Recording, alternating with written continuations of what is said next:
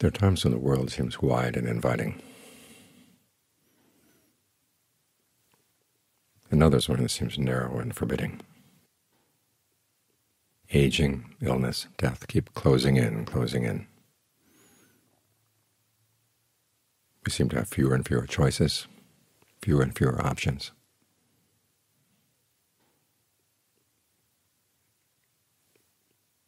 But the important thing is not to let our minds get hemmed in by the world. We have to make them bigger than the world. After all, what does the world have to offer? Material gain, material loss. Status, loss of status. Praise, criticism, pleasure, pain. No real food for the mind there.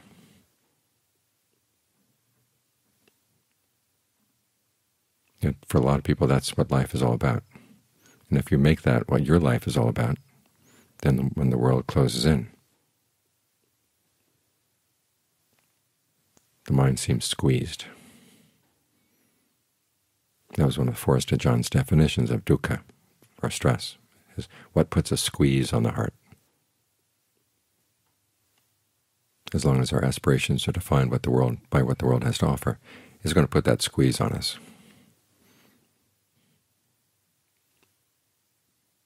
So we have to learn to look around, expand our horizons. Think about the Buddha. He was a very large-hearted person. He was in a position where, when he was still a prince, the world was wide open before him, all kinds of things he could do. And he still saw that it wasn't big enough. It was that aspiration to find something bigger, something that didn't offer the prospect of aging, illness, and death, that wasn't going to come in and destroy whatever happiness he tried to build. He allowed himself to imagine that. Then he realized if it were a possibility, and he hadn't pursued that possibility, his life would have been a waste. And so he pursued it. And he found happiness, true happiness. He spent the rest of his life telling people that they could do it too. He established the teachings that have lasted now 2,600 years, saying that that option is still available to us. So it's important that we allow it to expand our imaginations, expand our ideas of what's possible, so that our hearts can be bigger than the world as well. We do this by developing the perfections. Because the perfections are qualities you develop in the mind. And when they're encased in the mind, or the mind is imbued with them, then even when you grow ill, even when you're old, even when you die, they're not destroyed. They carry on, they carry on. And they give you a perspective that allows you to see beyond the confines of your immediate surroundings.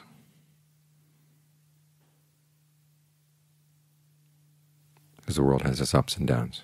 You have your successes and your failures in terms of what the world has to offer. But you realize that the work you put in to develop these perfections, even when things don't come out as you want in terms of what the world has to offer, you still got something of value inside. After all, we all have our past karma, which is going to place some limitations on us in terms of the situations that are available to us. But we also have our present karma, the decisions we're making right now. And those offer us an element of freedom, which is why no matter what the circumstances are around you, you can still develop the perfections. And they all contribute to keeping that larger perspective. They fall into four categories: those related to discernment, those related to truth, those related to relinquishment, and those related to calm.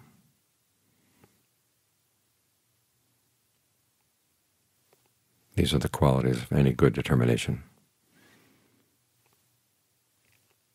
And that's what you have to do in order to get your heart larger. You have to determine on that. Because otherwise you let yourself get defined by what other people want out of you, what they expect of you.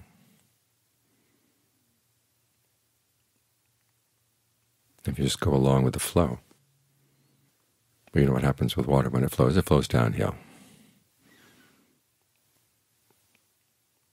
If you want to go up against the stream, it requires determination. So you start out with discernment, the discernment that sees that it is possible. If you're going to solve the problem of suffering, to solve it from within. That's work that you can do in any circumstances.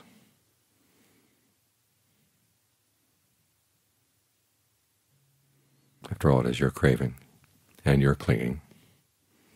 The clinging is the suffering, the craving is the cause of suffering. You can't pin the blame on things outside. Of course, the Buddha never talks about blame so much, just talking about where you're going to focus your efforts. You focus them inside. But you keep in mind the possibility they're focused inside. As Ajaan Lee says, before you make yourself large, you have to make yourself really small. They're focused inside what's happening right here with the breath at the mind. What's happening in the mind right at the breath. Looking at the details, because the details are the things that grow into larger things. You're making your choices, that present karma where you have the freedom of choice. It's made right here. So you want to see this point right here really clearly. Once this point is understood, that's when things open up. As John Lee would put it, he said, things explode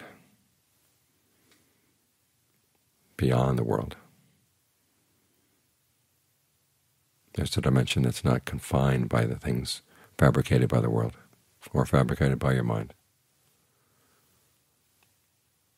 And discernment is what's going to see that possibility. Before it actually sees it, it holds it as a working hypothesis, something you have confidence in, and you allow that to define your idea of what's going to be important. Now, together with discernment, there's goodwill. It begins with goodwill for yourself, because you really do want to take your happiness seriously. But if you're going to take it seriously, you have to think about the happiness of others too, because if your happiness depends on their suffering, it's not going to last. So here again, you have to expand your awareness. Take into consideration the well-being of other beings, other people. I've heard goodwill defined as non-judgmental awareness. It's not really the case. It's non-exclusive. And it's not just awareness. It's a determination. You're determined to keep your attitude that may all beings be happy. But you do exert judgment in the sense that you realize that if beings are going to be happy, it's going to have to depend on their actions. You're not saying, well, may you be happy whatever you're doing. As the Buddha said, may no one deceive anyone, may no one despise anyone, or through irritation wish for anyone to suffer. In other words, may other beings have goodwill too, act on goodwill as well. Now the question, will they do that? It's beyond your power. But you want to make sure that your intentions in dealing with others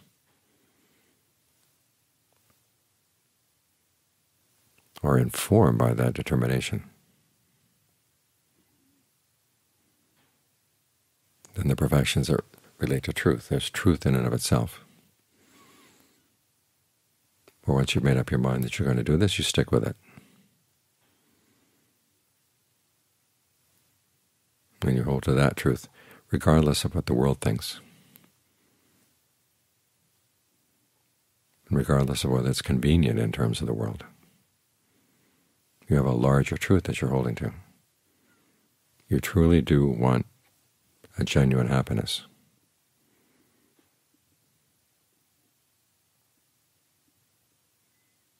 And so you realize there are things you've got to give up. This is where virtue comes in. You abstain from behavior that's going to harm yourself and harm others. And also persistence, where you work to get rid of unskillful qualities and you work to give rise to them. You focus your desires there.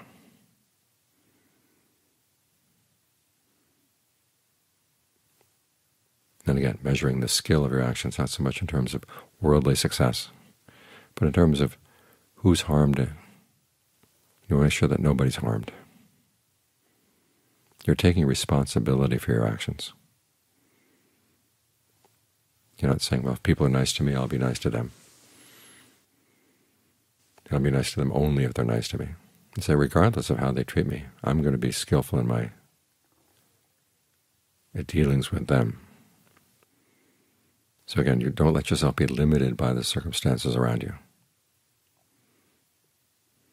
As the Buddha said, if you realize that you would have to suffer in terms of your health, in terms of your relatives, in terms of your wealth, by holding to the precepts, you're willing to suffer those losses because they're minor compared to a loss in virtue.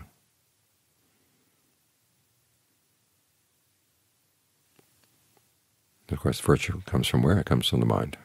So you're working on your intentions. That's where the qualities, skillful qualities and unskillful qualities, are going to show themselves. So that's your focus. That leads to the next set of perfections, which have to do with relinquishment, basically generosity and renunciation.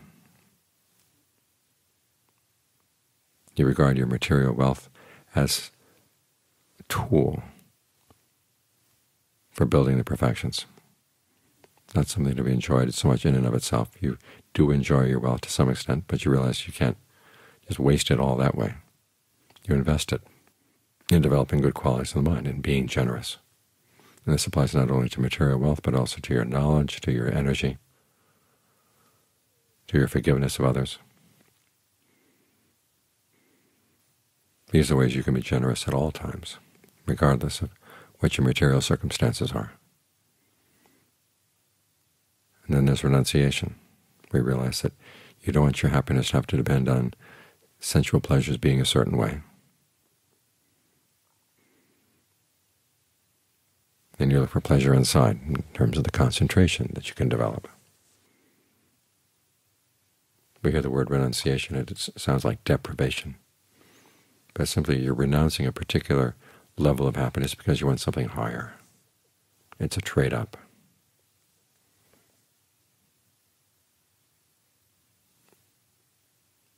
As we're sitting here meditating, we're engaging in renunciation. We could be thinking about tomorrow's meal or tomorrow's pleasure or tomorrow's place to go traveling, or where I'd like to go if we could.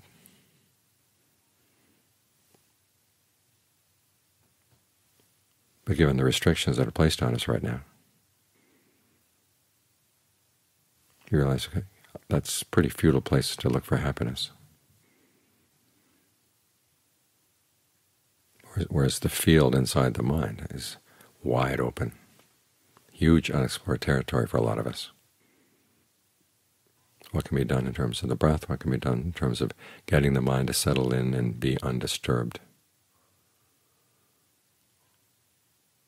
with a sense of fullness, with a sense of refreshment?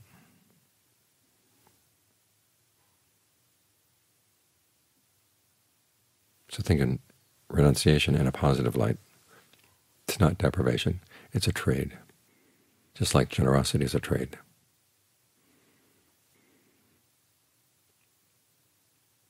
Now you do this training for the sake of calm. That's the last set of perfections, basically endurance and equanimity.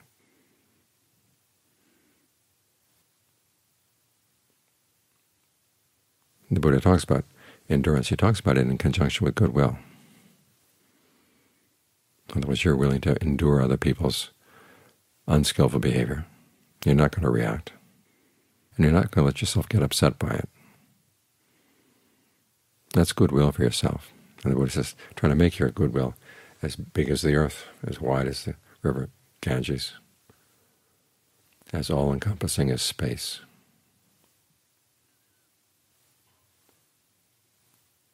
So no matter what happens, you tell yourself, I'm big enough to take that.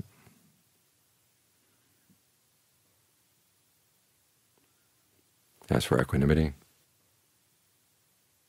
you're aiming at the equanimity that comes from true happiness. But to get there, you have to develop first the equanimity that reminds you to be non-reactive when things go well and things don't go well. But then to look for a deeper source of equanimity inside with the concentration.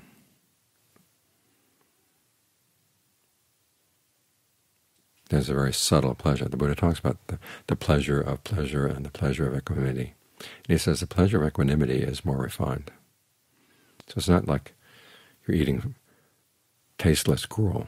It's just that you're learning to get more sophisticated in your sense of what true happiness for the mind is like when it's totally undisturbed. But even that lack of disturbance is not the goal. It's part of the path. When the mind is undisturbed, you can see very clearly what's going on inside. And this takes you back to your discernment. So what you've taken on as a working hypothesis becomes clear as you see what's happening in the mind, where the mind grabs onto things, clings to them, thinking that it's going to find happiness, and in the course of its search for happiness in that way, it's making more suffering.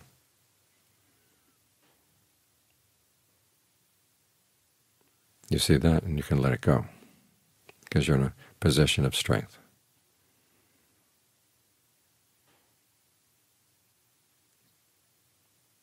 When the letting go is all around, that's when you find there is a dimension that is bigger than the world. The unfabricated is totally unlimited.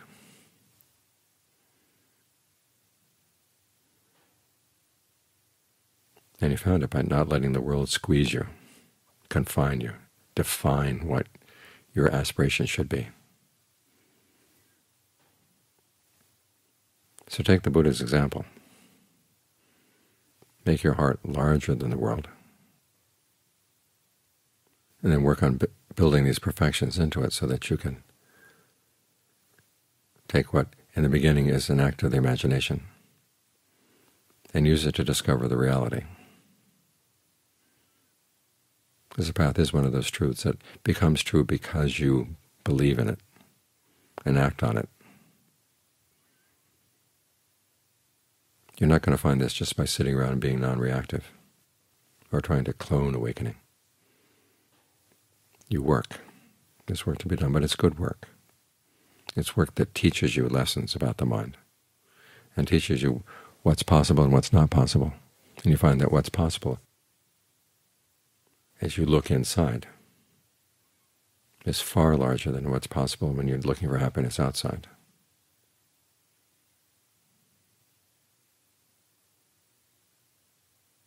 So try to enlarge your heart.